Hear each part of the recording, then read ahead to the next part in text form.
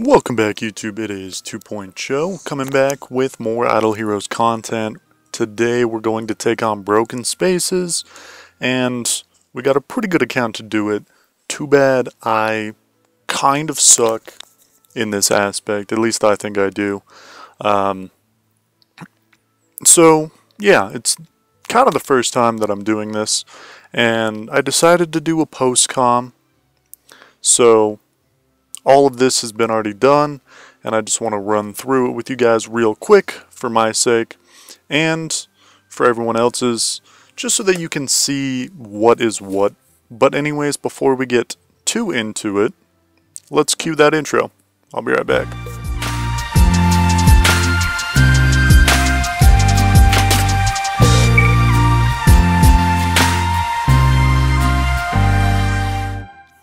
So anyways, as I was saying, right now I'm just kind of showing you the team and the basic gear. I'll be changing it throughout the video, and for the most part, it doesn't change too much, but, you know, some artifacts here and there. The enables will change depending on who we're facing. But yeah, like I said, I've never really done this, and I just kind of wanted to get a baseline, something that, you know, I can look back next month and try to beat. I don't have any personal record that I'm going for, but I figured this count could get me the best record that I'm hoping for. I had some basic outlines from the dude who owned the account before, and I just tried to match that so similarly with basically everything that I did. I didn't really know the, you know, enables or the gearing, but that's where I kind of took it into my own and just tried to figure out what I was, you know, wanting to do. So for the most part, I'm just showing 1 or 2 fights, different team composition, placement, gearing, and all of that. So if you guys have any similar teams, artifacts, any of that nature, you guys could get kind of an estimation of what it'll be like, who can do the most damage, this and that. First 2 stages, super easy, as I expected. One thing that I do want to note was that the enables weren't even set correctly for the first 3 bosses. I figured that out halfway through the third fight, but as you can see, team is decent. I guess if you really wanted to, you could make Heartwatcher E5 and you could make Sigmund E5 just to maximize the damage. Sigmund is decent in my opinion, and you know, 10-star, he's really good, but at E5 he'll just do more damage. So there's that. The rest of the team though, I think, is really good for what I have. Obviously, multi-scary teams, phenomenal. From what I've heard, multiple Das Mogs are also phenomenal. But one thing that I kind of dislike about, I'd say, a majority of teams is, you know, the Phoenix. Everyone's got to deal with that. It could hit the worst people every single time, which, you know, does happen. It's not really frequent. And then Penny, every time that, like, I've seen her, she does fantastic damage. And the screenshots that I saw, she went off, like, completely. But this, again, this fight itself, the enables are off. They're kind of more set for tanky, which, again, they can still take these guys out. But, like, if Penny doesn't crit, she doesn't really do much, which kind of saddens me. Aspen's kind of the same way. You know, if he doesn't get lucky, then it's really not in your favor. There we go. Aspen pulling most of the weight. Horus, though, I've never had a Horus, and I really love him. I think, you know, for the most part, he does really consistent damage. It's not always the highest, but it's usually really consistent. So anyways, the enables are still wrong on this fight, and you'll see going into it, the damage just really is not there, and I believe I correct that after this fight. I might have done it, I might have corrected some, because I remember kind of cutting out for a second. But for the most part, I think that the team as a whole is incorrect. But we should find that out very, very soon. Still, one thing that I noticed, especially with a majority of the E5 team and then Belrain with a healer, the damage is never really an issue. I mean, stage 7, it kind of can be. Stage 6 has crazy, crazy CC, as well as 4, it's got some. You know, so it's a give and take, but that's why I showed Gustin a little bit. We're going to use him. I ended up not using Ada at all. I just didn't figure that, you know, she would be worth placing Aspen or Horus or Penny, or whenever I threw Gustin in there. I just didn't really feel like it would be super beneficial. But still, you know, it could be an option. On my main account, I do run her occasionally, but the badges total for my account, they're close to like 250 if it's unoptimal. If it's, you know, the best it can be, it might be closer to like 220, which again is horrible if you're going for a benchmark of how good you can go. I think the lowest I did was like 190 something. But again, I'm assuming I got super lucky. 4 billion damage, not too bad. Not too bad overall. Okay, so Penny did really good. Aspen did really good. But from what I was told, that the first time, you know, maybe not the first time, but whenever he did this, Margarets were almost dead. And they lived with a lot. And I think this one I changed it, but the first Margaret just went down, and I think we killed the second one. I would be astonished if we don't.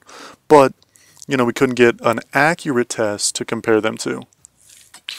But still, honestly, 4 billion damage, that's not bad in my opinion. And that one looks like it would be a lot higher. Yeah, Penny did so much more. Aspen kind of went off. And Horus, I guess, kind of where it was. It ended 5 rounds early. And the second or first Margaret went down really quick. So again, not too bad overall. Kind of makes sense to me. I believe I fixed it on that one. But on to stage 4. This one can be, you know, problematic just because the Grus are so, I guess, supportive of each other. Like, they just lower crit and attack so much, which we definitely struggle to in this one. Part of me wanted to throw Gustin in there, just because, you know, I knew that he could take those debuffs away, potentially. Or at least I think. Again, I don't have a Gustin on my own, and I haven't, you know, tested him crazy, but I'm pretty sure he does that. Takes any debuff away. So again, you know, we probably could have taken someone out. And the problem with this is, like, Penny doesn't crit, for example. And Aspen doesn't really go off as much. So it kind of sucks. But for this, I definitely think that you need Sigmund and Heartwatcher completely to maximize your damage, you know, what little you have. So that's just my view. Speeding this up, because again, this fight would take forever. But as you can see, we're like barely denting them. Which again, comes down to some RNG. But again, this is the same way that he set it up. I don't know exactly the stones, but I just kind of guessed. Sigmund is rocking Antlers Cane. I believe I switched Horus to Augustus Magic Ball. Penny's still running Crit, or Punisher Staff of Immortal, my apologies. And then Sigmund is running some kind of Warrior damage, I believe. So again, I think that it's set up fairly well. Heartwatcher still has Rune's power. She could probably have something else, I suppose. They're not going to do any damage. And then Belrain, I feel like she just kind of stays the same for most of it. I could be wrong, you know, from what the original tests were. But again, maybe I'll show my artifacts and all that in a future video so that we could try to maximize this and get your guys' input on it. But for the most part, I really am just confused because like the damage numbers that he showed in screenshots that he sent me were so much higher. Finally, this is wrapping up. Horse, nice damage right there. Penny didn't crit, sadly. Let's see what Aspen does. He should be. He doesn't even have an active. Maybe we missed it. Still didn't crit right there. So again, I think that that's half of it. If it, you know, comes down to it, it's really, really sad. Almost 2 billion. That's kind of sad. Aspen did decent, but like Horus outdamaged Penny, which I guess, you know, if Penny critted more, she would outdamage. But again, every screenshot that this dude showed me, Penny went off like ridiculous. But again, you know, Gru kind of counteracts all of that. So it makes sense. And again, I just want to get an average, you know, just 5 smashes, see where it's at. I feel like some of the matches were really good because, you know, the damage percentage just dropped a whole lot more. But again, you know, could be 50-50. But that's that for the Gru wave. Just kind of want to check in one more time and just kind of see where everything is at. But again, I didn't want to sit here through, you know, 10 fights and just to see them counterattack. That would have taken me forever. The whole run through, because I watched a few that I'll cut out, and, you know, swapping stuff around, it took a while, for sure. It took me about 40 minutes. So if you guys want to watch your own, expect that. So the other Gru died super early, so I didn't really feel like checking, you know, the damage and all that. But still, 1.2, which means our first run was like horrible luck. Because if the other Gru stayed alive, that number probably would have gone up significantly. You know, from counterattacks, blocks, from Horus, this and that, burns. But Gru died at like round 6. So that can really affect your damage. But anyways, moving on. I don't know how many tokens we've used, but quite a bit. And I feel like we used, you know, between 20, 25. Correct me if I'm wrong down below. For Gru. So I don't think that that's too bad. We might have even used 30, which again, I can live with. Not too bad, especially comparing it to my main account. But still, I just feel like that's a lot of tokens. So anyways, moving on, we have Jara, right? Is that this one? Or is that the next one? I feel like it's Jara. Yeah, okay, Jara and Valentino. Again, the CC here could be really horrible if you guys get super unlucky, which is why I threw Gustin in. He sent me 2 screenshots, one with Horus, one with Penny. Again, Penny hasn't been doing it for me today, so I figured I would go with Horus first. But again, with all of the, you know, debuffs, CC, that they throw at us, Gustin can really make or break it.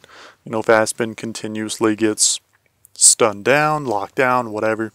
Horus is really nice though because he can break out of it, which is another reason why I like him a little bit more than Penny.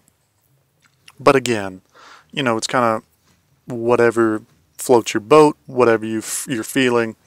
So there's that. I don't know. I kind of have an appreciation for Aspen just because, you know, he was, I think, one of my first E5 for light and dark. And, you know, he was super strong back in the day. Still is, for sure. Whenever they drop below 35% or something, you know, he can really, really shine.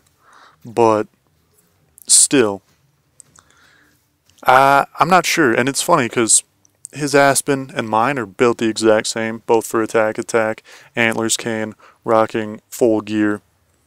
So, you know, sometimes it's the day, sometimes it's Belrain doing this or that, or Heartwatcher getting CC'd. Really just depends. But still, 2.3, not fantastic. I wish that I checked the damage score, but sadly I didn't. And again, this one was a total misclick. I didn't mean to take Gustin out in this, but again, it's always cool to see. You know, sometimes misclicks happen. No big deal. We have more than enough tokens to finish this month and next month, so I'm not too worried. But again, to see what they're doing is all a part of it for me. We'll skip it. No big deal. 3.4. Really, you know, I was kind of shocked. But as you can see here, you know, Penny might not have been CC'd. This and that. I expected that to be probably one of the worst ones. But again, that was one of our highest damage numbers. Everything probably just went decent for us. But, you know, I tried swapping Horus out for Gustin. That wasn't really it for me, you know, on this given day. So I decided leave Gustin out of it, you know, completely and just see what happens. So anyways, this one on my main account is one of the worst ones. Between Corpse Demon and Oberon, the CC is just ridiculous. Or, you know, it can be. But having a full team that's mostly E5 helps so much for Purify in and of itself. Having Gustin to remove anything, you know, it's really good as well. So, I would definitely recommend Gustin on this one. Again, the damage with Belrain, you're not really looking too bad. You know, if you don't have Belrain, if you don't have Gustin, Amun-Ra is a really strong support hero as well. I have one on my account, and I would say she's the reason that I'm doing as good as I can be. And before monthly resets happen, I'm going to 10-star Amun-Ra on this account. So like maybe next time we can test it with her. But again, 10-star Amun-Ra compared to E5 Belrain, you know, it kind of isn't fair because Belrain not only does a different job, but she does it better because she is a higher enable. The only thing that I like really love about my Amun-Ra, obviously the shields help for sure, but are like extra passive damage whenever everyone else, you know, goes off, really ups her numbers. And it, you know, kind of makes it seem like she does a lot more work than she is doing, you know, because it is kind of based on other heroes. If it was just her, her numbers would be so much less. But still, you know, she is really strong. Sorry, my throat is really dry. I haven't done a super long video in forever. But again, almost 2 billion. That's pretty bad. But again, you know, it kind of, it's worse on my account, so I really don't mind it all that much. I do apologize. But again, I want to see what Penny's all about, so let's throw her in there. I probably, you know, looking back, should have moved Aspen to slot 2. You know, I don't really think that Horus, or my bad, that Sigmund would die, because I put the, I don't know what it's called, the Relentless or Fearless armor for the Fortress faction on him, where he gets an extra bonus for HP. So, you know, again, I was just kind of worried because on my account, you know, my whole team isn't as leveled up as this. Some of them die sometimes, you know, if Amon Ra's not doing her job or really anything. And my Sigmund has died multiple times. So I figured rather play it safe. I probably shouldn't have, and I probably should have thrown, you know, really anything. Could have thrown Kiss a Ghost on him. I could have taken the Punisher staff when Penny wasn't in there. Really just anything to give him extra damage. Punisher staff's probably a horrible artifact on him, but for damage comparison, you know, Peek in the Lave, it might not be as bad. But still, again, you know, this is kind of why I feel like I'm doing this, and this is why I chose to do a post commentary. You know, look back on it and just kind of reflect a little bit more, because I missed this completely. So again, it's cool to see this, and I think it's really going to help me in the long run to have this kind of in the back of my mind and on the channel for whenever I want to watch it. And again, if you guys are ever stuck at any stage, you know, feel free to refer back to this.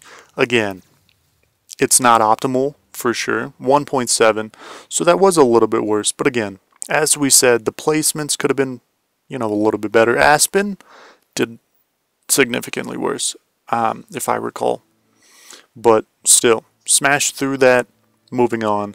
This one is honestly horrible for a lot of teams. For my team, it's just the damage, like outright. It's a little bit ridiculous for me. But I saw this in one of the screenshots, and I just thought that it was super interesting. So, again, I believe I recorded 2 different runs. We'll see. But I just thought that it was really interesting how, you know, maybe a 9-star, he edited 6-star, but still, 9-star, 6-star Deathsworn would be better than, you know, having Horus or Penny or, you know, just an extra slot. So that's what I'm doing. And again, I don't know if I did something wrong or what happened, but these numbers sadly are not comparable to what he did. Again, maybe it was a horrible day because, you know, I kind of messaged him a little bit, and, you know, it is what it is at the end of the day. Something to look back on. But still, overviewing this one, I can already see the damage is kind of ramping up a little bit. And actually, I think someone goes down, if I recall correctly.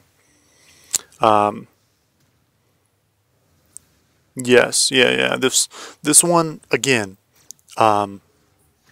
is a pretty horrible run, if I recall correctly. But we'll just have to wait, find out. So again, Aspen didn't do anything.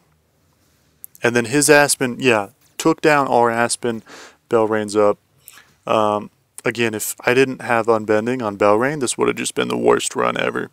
But again, I learned from that. I didn't think that he would do that.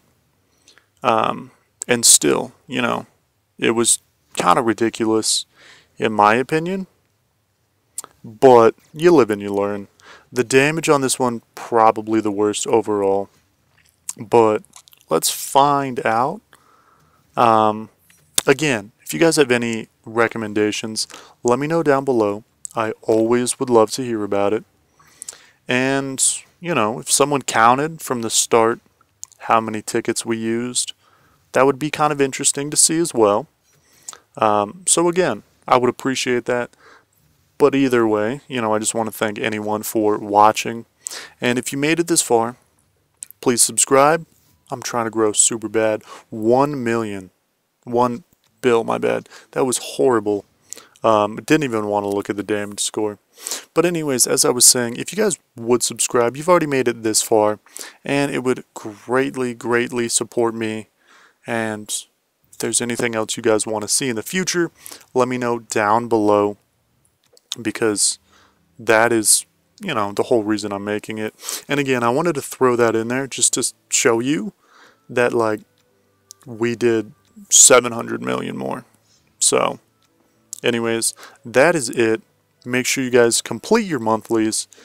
It's really important. Even if you don't have the card, just the resources that you get from it are, you know, really, really good. So anyways, that's it. I'm going to leave you guys off. Thanks for watching. Anyways, guys, this is 2 Point Show signing out. Hope you guys all have a good one, and I will catch you in the next one. Peace.